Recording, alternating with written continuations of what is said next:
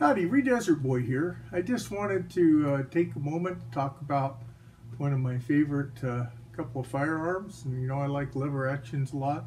You can see here I got a friend here with me today, excuse me, and just want to remind you, you know, as we're going into these summer months, especially out here in the desert, you know, I live in southern Nevada, or wherever you're at, you want to make sure that, you know, you're drinking plenty of water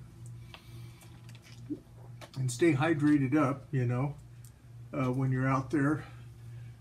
Or you'll end up like this poor fellow right here. As you can see, he maybe didn't get enough water, and so, you know, here he is. But just a little safety reminder there for you, you know, when you're out and about, you know, you want to stay properly hydrated. But as you know, I'm just a hobbyist and enthusiast, you know. I got my own, these are just my thoughts and opinions on what works for me. You need to follow all your local, state, and federal firearms laws, permits, whatever you got to do for a CCW or licensing, or, you know, so forth. You need to follow all those local ordinances, rules, regulations, laws, you know, for wherever you're at.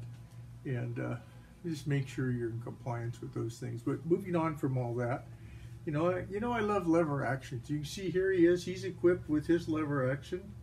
This here is a R92 Rossi, and it is a side gate loader, and it happens to be in 45 Colt. And we got another one we'll talk about, which is the Henry 357 Big Boy Carbine, which I happen to really like too. So as you can see here, he's pretty protective of this here weapon. But let's just borrow it for a minute here. We'll kind of borrow this guy for a minute. This one here is much more authentic looking. It's got the side gate. Of course, they didn't have a safety like this one does on top. But it's a 10 round, right? It's got a 20-inch barrel on it. It's Brazilian hardwood. You can see it's unloaded. We've checked it safe. You know, it's 6.2 pounds, right? And it shoots the 45 Colt round. The 45 Colt round, as you can see here, is a pretty venerable round. This happens to be 250 grains. Now, they also make a Hornady FTX Lever Revolution round here in 225 grain, which can be pretty effective for a lot of things. This one here just happens to be a Ammo Inc. Jacketed TMC total metal coating round.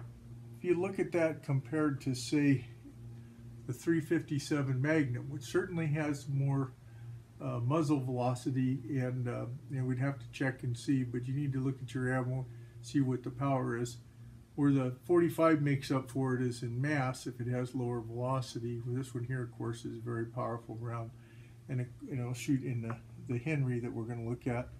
And this is a 38 special, which it will also shoot in the Henry, which is just a jacketed round. So if we were to look at these side by side, you can see, let me just set this down for a moment. Look at these guys side by side, you'll see that this round is considerably larger than the other one. So I happen to really like the 45 Colt round. I think it's a great round. It's not extremely high pressure like a Magnum round, you know, the 357 or 44, and can be pretty effective. This one here I like. It's one of the guns I shoot best with open sights.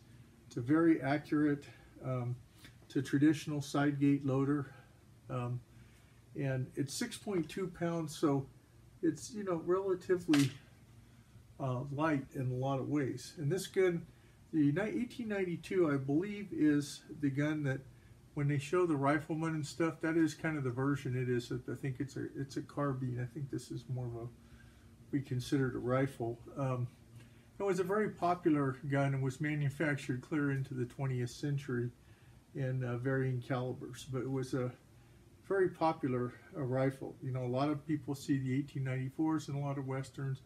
These guys here were also very popular for many years. So let's set this guy down for a minute. So that's a 6.2 pound, you know, 20-inch long rifle. I'm going to get up for just a minute here. As you can see, I move kind of gingerly. My knees aren't what they used to be. Be careful here sitting down. Don't fall down. This is the Henry. Now I happen to have a Picatinny rail on it, which if you're going to use the open sights, you'd have to remove. I don't have my red dot and 3x magnifier on it. And by the way, that one right now lists for about $7.95. I bought it for less than that when I bought it, but this one here lists for like $1,000 or somewhere up there. Now you have to make your own decisions about what works for you, talk to your experts and so forth, if such a thing is useful for you.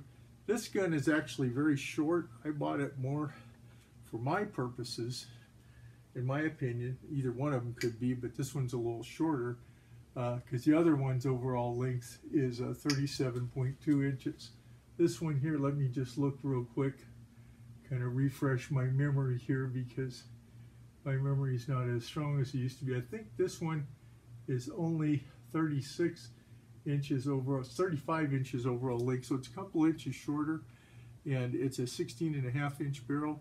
It will shoot 38, 357 Magnum, you know, 38 plus Ps.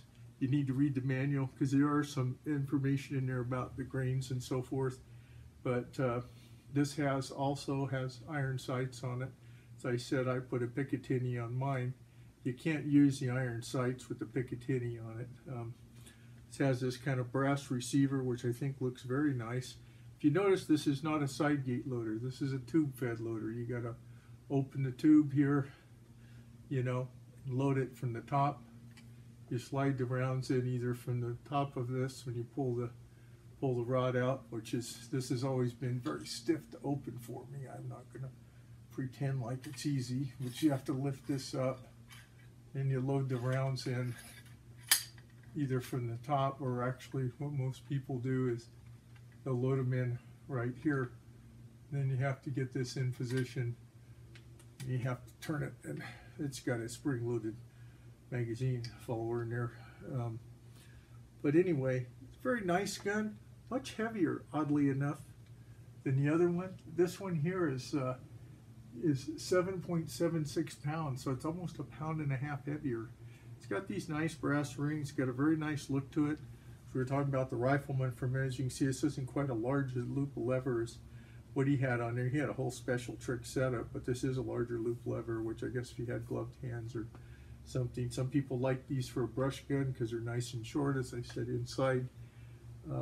Inside, if you were perhaps considering home defense, it might be viable. You have to make that decision for yourself. But I just wanted to kind of take a moment to talk about lever actions because I like them so much. This one's a much more traditional looking one, with the exception of the safety, which of course in the 19th century they didn't have those on them, at least the kind that's on here. And as a side gate loader, if you know, where this one is a tube fed loader. Nowadays Henry is making side gate loaders, but I still really like this gun. As you can see, it's a bit bulkier. It's pretty robust. You could probably use it as a almost as a modified club to defend yourself if you needed to. So, you know, personally, I like both rounds. I happen to like the 45 because it's a pretty effective round without having a lot of recoil, and it's fairly accurate. And oh yeah, just to make sure, I don't know if I cycled this guy. You can see it's unloaded as well. I just want to make sure you know that. So this one's considerably higher in price. Like I said, it's quite a bit higher, but it is a very nice gun. They both have their own purposes and their own uses from my perspective. But I just kind of wanted to share that with you today and talk a little bit about lever actions. Would I say lever actions are for everybody? Not necessarily. You have to kind of, like I said, if you get an opportunity somewhere and you have a chance to try one out, you might want to do that. You have to figure it out. But I like them because I kind of like the idea of the West and all that. And I started out with a Henry 22 Golden Boy, which is a very, very nice gun to start with. think it holds 15 or 16 rounds. By the way, the Henry holds, if I remember right, the capacity on this one is, I think it's 8 on your capacity. It depends on whether you're putting 357s in it or you're putting the 7 rounds with the 357. And I don't know if you can fit one more in with the 38. It's been a while since I shot it. So I hope to get to the range so you can see these on the range again. And just remember, like I mentioned about my friend here, make sure you're getting plenty of drinking plenty of water, making sure you're being safe out there in the sun, not getting overexposed. Make sure you're protecting yourself against sunburn and all that kind of stuff as we get into the summertime. So as Free Desert Boy always says, be safe out there, whatever you're doing. If you like this video, please like, comment, and subscribe. Bye now.